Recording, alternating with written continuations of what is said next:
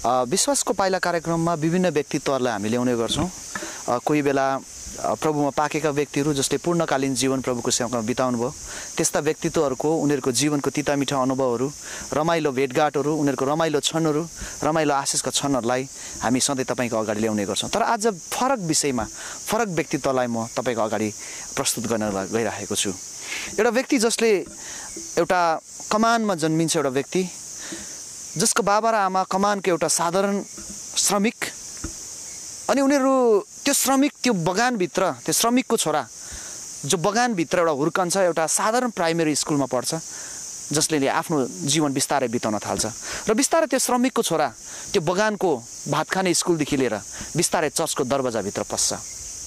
अनि त्यो व्यक्ति बिस्तारै चर्चभित्र सन्डे स्कुलमा आउँछ, बिस्तारै आफ्नो जीवनहरू बढाउन थाल्छ, बिस्तारै त्यही साधारण एउटा बगानको स्कुलदेखि लिएर ऊ प्राइमेरी शिक्षा सकेर पश्चिम बङ्गाल सरकारको एउटा हाई स्कुलसम्म उसले आफ्नो पाइला टेक्छ। त्यो पाइला टेक्ने क्रममा बिस्तारै उसको पाइलाहरू पनि एउटा चर्चभित्र पस्दछ। हजुर, आज एउटा यस्तो व्यक्ति जसले यस्तै पाइला र यस्तै हिँडेका व्यक्तिलाई आज म तपाईँको अगाडि प्रस्तुत गर्न गइरहेको छु। एउटा व्यक्ति जो व्यक्ति बिस्तारै बढ्दै गएर चर्चको आराधक बन्यो, आराधना गर्ने अगुवाई बन्यो, अनि त्यो व्यक्तिलाई म तपाईँको अगाडि प्रस्तुत गर्न गइरहेको छु। अनि त्यो व्यक्ति चाहिँ आज आराधकदेखि इन्डियन आर्मीसम्मको एउटा रमाइलो यात्रा म तपाईँको अगाडि ल्याउन गइरहेको छु।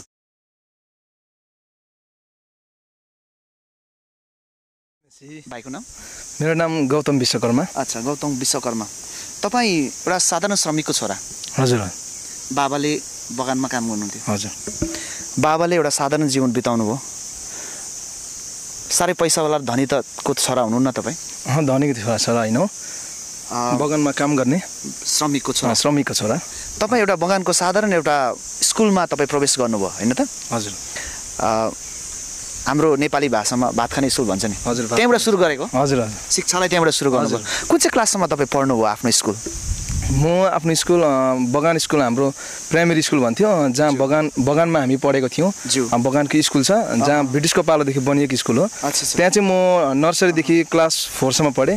त्यहाँबाट चाहिँ पानीगढा हाई स्कुल पढेको हो। कुन चाहिँ क्लाससम्म आफ्नो शिक्षा? क्लास 12सम्म पढेको। क्लास 12सम्म पढ्नुभयो। तपाईँ चर्चको आराधक हुनुहुन्थ्यो? हजुर हो। कति वर्ष आराधना गर्नुभयो चर्चमा अगुवाको रूपमा? मैले लगभग 4-5 वर्ष गरेँ। गर्नुभयो? हजुर। त्यस पछाडि तपाईँ अहिले आराधकदेखि इन्डियन आर्मी बन्नुभयो? हजुर हो। हजुर। यात्रा त सजिलो थिएन? यात्रा सजिलो थिएन, साह्रै साह्रो पर्छ। हजुर। घरमा फाइनेन्सियल पनि दह्रो थिएन, घरको आर्थिक स्थिति पनि बलियो थिएन। तपाईँ पैसा नभएर गरिबीले तपाईँलाई आर्मी बनाएको आराधकदेखि? त्यस्तो त होइन, परमेश्वरको इच्छा नै हो। कतिवटा कुरा के भन्दाखेरि म परमेश्वरको सेवा गर्ने भनेर निक्लेको व्यक्ति, अनि परमेश्वरको आराधना गर्दै निक्लेको व्यक्ति, अनि आराधनाको सेवाकाईमा म मण्डलीलाई पनि सघाउँथेँ, अनि आराधना गर्दै हिँडेको व्यक्ति। अनि पछाडि गएर के भयो भन्दाखेरि कतिवटा परिस्थितिले गर्दा काम गर्नुपर्ने अवस्था भयो, अनि म सोच्थेँ आराधना गर्छु, म सेवाकाई नै गर्छु, म काम गर्दिनँ भनेर सोच्थेँ। तर अचानक परमेश्वरले त्यो बाटो खोलिदिनु भयो, अनि मैले आर्मीमा ट्राई गरेँ। धेरै परिश्रम थियो होइन, धेरै परिश्रम गर्नुपर्ने, बिहान उठेर कुद्नुपर्ने, धेरै गाह्रो कुरा एउटा सेवाकाई गर्दै गरेको व्यक्तिलाई साह्रो पर्ने कुरा हो त्यो।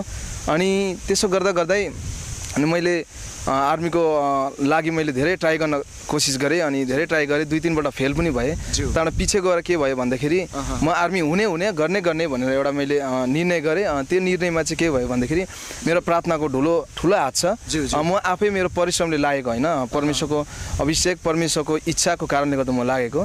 धेरै प्रार्थना गर्दै विश्वासीहरूले, मण्डलीले धेरै प्रार्थना गर्दै, अनि मण्डलीको प्रार्थनाको फलस्वरूप म 4 पल्ट फेल भएर तपाईँको 5औँ पल्ट म पास भएको। तपाईँ 4 पल्ट फेल हुनुभयो? हजुर। 5औँ पल्ट चाहिँ तपाईँको आफ्नो कोसिसले भन्नुहुन्छ कि प्रार्थनाद्वारा भन्नुहुन्छ, परमेश्वरको हात भन्नुहुन्छ? 5औँ पल्ट म भन्छु 100% परमेश्वरको हात थियो। अनि किन भन्दाखेरि चाहिँ मैले धेरै पहिला पनि ट्राई गरेको मेडिकलमा पास नहुने, तर मैले 5औँ पल्टमा मैले के गरेँ भन्दाखेरि म आफै फास्टिङ बसेर 2 हप्ताको फास्टिङ बसेर, अनि मण्डलीलाई 2 हप्ता फास्टिङ उपवास बस्नुभयो? हजुर, 2 हप्ता म आफै फास्टिङ बसेर मैले एक्जाम दिएँ, रनिङ पास भएँ।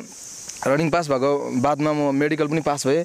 अनि मेडिकल कहिले पास नहुने व्यक्ति म, धेरै फेल हुन्थेँ म, अनि धेरै फेल भएको कारणले गर्दाखेरि म धेरै निराश भएको थिएँ। तर परमेश्वरले त्यो निराशबाट हटाउनु भयो, अनि परमेश्वरले फेरि त्यो मौका दिनुभयो। अनि 5औँ पल्ट म सफल भएँ। अनि इक्जाममा म परमेश्वरको उपवासको साथमै म इक्जाम पनि दिएँ, र त्यसरी म इक्जाममा पनि पास हुन सकेँ। अहिले तपाईँ आर्मीमा भर्ती भएँ। इन्डियन आर्मी भर्ती? हजुर।